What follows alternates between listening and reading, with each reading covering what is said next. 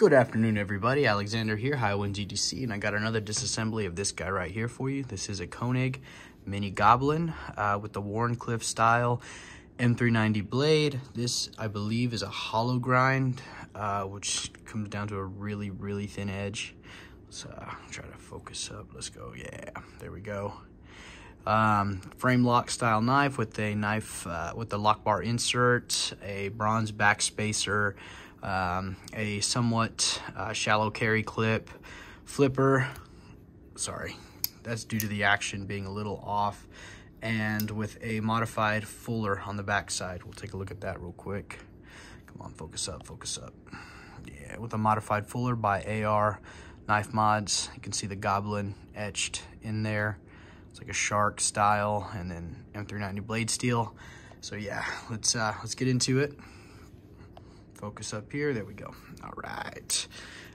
The construction is in T8, so we're gonna be able to do a lot with just this. So let's get into it.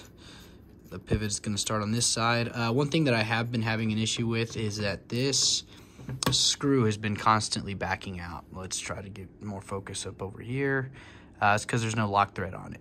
So we're gonna put a little bit on here, Loctite, and yeah, we're just gonna start breaking this thing apart. It's probably gonna come off of this side. That felt like there's a little bit of Loctite on there. Let's double check. These body screws are the T8 head as well. We'll talk a little bit about the construction. Come on, let's go. There's your screw there. I'm gonna be using Gunny Glide on this. I'm gonna do this back one here. The heck, come on, fit in there. There it is.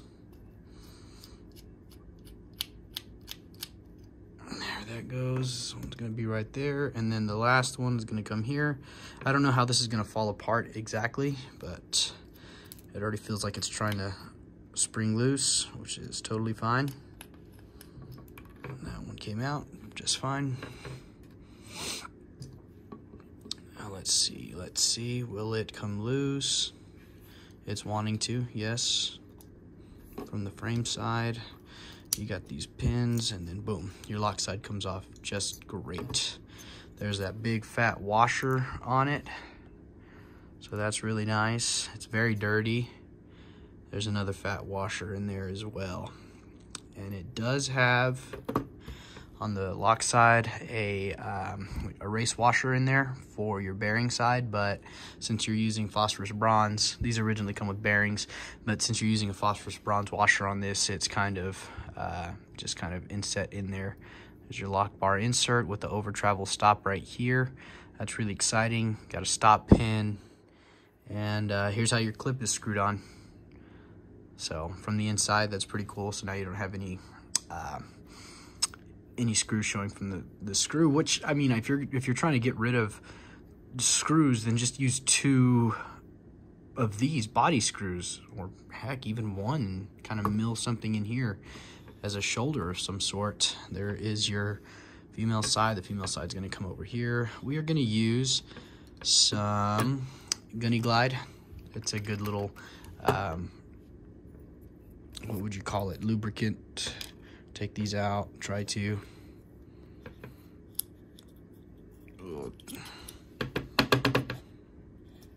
There, popped out, cool. So yeah, we've got it disassembled. We're gonna leave this as it is. There's no need for us to take off that back spacer, but let's get a look at the construction. Let's see, what does this say? This one says GMKO 2 through 3, so I don't know what any of that stuff means. Come on, focus up. GMK 2.3. So yeah, cool. Take a look at this. This is all interesting. This is all new to me, how they do this. This is, I assume, where the stop pin goes, and you go around there. It's got a great little lock ramp, detent ramp right here, so that's good. The detent hole is all the way through and through. That's really nice. I like to see that. And then this side, of course, is milled out as well. So cool. We've got it disassembled. Let's clean it up and put it back together. I'm going to try not to take too long doing this. Just because it's pretty cut and dry. There's nothing special. It's not like a shark lock or anything like that. It's just a regular frame lock. And hold on, I have to go get the door for my wife. Ugh.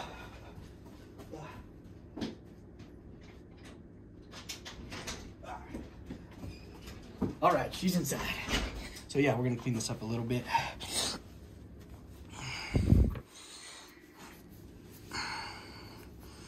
Make sure that the lock bar's clean. Yeah. Get this. Now I haven't sharpened it, but I have stropped it up, and so far it's stropped up very nice. So we're not mad about that. Get in there. I'm trying to get in here as well. Cool. It's pretty yucky right there where that detent ball is. That detent hole is. Wonder why. Anyways, clean up this side over here as well. Then we'll get the washers, and then we'll get the pivot. Yeah. Those are pretty clean. Those are nice and thick though. Look at how thick those are. Cool.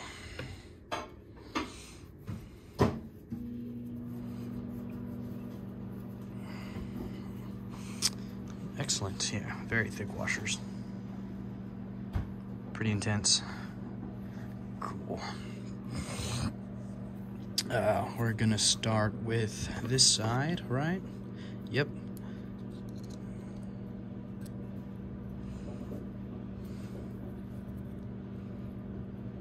There it goes. I guess there is a little bit of a catch, like a D side or something. It's this little guy right here. I'm trying to focus in on this. There's like a, I guess a hump shape cut out right there, and that's what you got to spin into place, and it's supposed to fit in right there to that hump space right there. So let's try to get that back in there.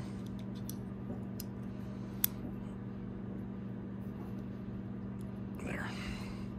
All right, and then you get yourself a washer. Put it back in there. Nothing to that, really. And get your lubricant. And just easily get a couple of dabs in there.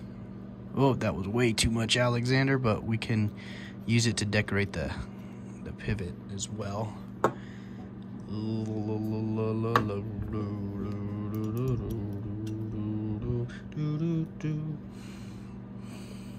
Kind of get some on the ramp as well.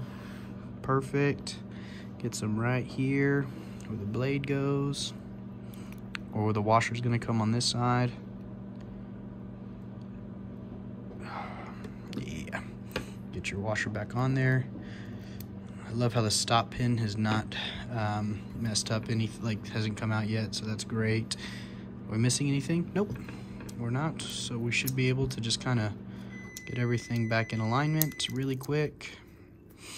Grab our pivot screw. Get ready and just kind of, boom, just get it in place. We're not trying to put it all back together right this moment, because with that pivot screw, I am gonna Loctite it with medium strength Loctite. And the reason for that is because, like I said, I was experiencing the pivot screw backing out, and it would throw off the action. It would either make it too loose, and then I'd go back to tighten it, and then with the tolerances being as tight as they are, if I tightened it like even a hair, a minor scoosh or a scoot or whatever, it would over tighten it. So then the action would be too tight. So we got these tightened up. Go ahead and get this one as well.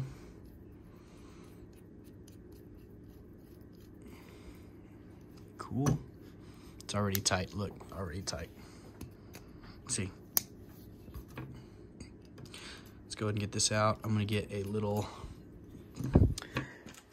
cloth right here. I'm gonna pour out some Loctite on it. Give me a moment.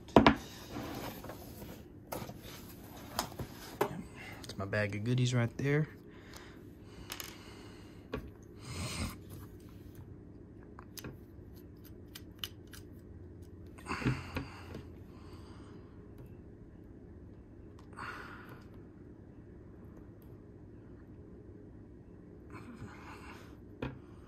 There we go. That's going to be enough, I think. Kind of did a pour over method on that, but that should work. We reverse thread it to get the threads to lock back up into tightness, and then we just twist. Check the centering on it. It's a little off, but it wasn't as bad as when I first got it. Even then, look, still tight. Even then, still too tight. So you just come in, back it off just a little bit. There we go. There we go. Drop shutty, and then the centering is almost perfect. So yeah, now we let that Loctite sit, and it'll go into the mail, and I'll send it back to Rocky Top. Thank you for letting me get in on this. My friend Parker, Rocky Top Customs on Instagram, he's the one who sent this over. We really appreciate stuff like that, man. There's a couple of guys, forgive me, kind of cut out there, lost some storage, but I cleared it out, and what I had to say was just really appreciative of the guys who are constantly sending me things to keep the channel going. Content like this, Rocky Top, we got Turbo EDC, Ezra's Daily Carry, Shenanigans EDC. He's going to be sending me over a pen. I just really appreciate stuff like that, guys. It really means a lot to me. It helps me keep the channel going and partaking in a hobby that I absolutely love, and it keeps me like involved and knowledgeable. So if I didn't have a friend like Rocky, I wouldn't have this, right? And if I didn't have this, then I wouldn't be able to speak. I wouldn't be able to speak on it and like have a reference of knowledge, which I think is very powerful. Having a good reference of knowledge is pretty key in this community, because you know, I may not be able to handle every single knife in existence, but the more exposure I can get to knives and gear like this, the more I'll be able to say calmly and confidently about. So yeah, anyways, that's all I had to say on that. Please like, subscribe, comment, and I really hope you guys enjoy this disassembly video.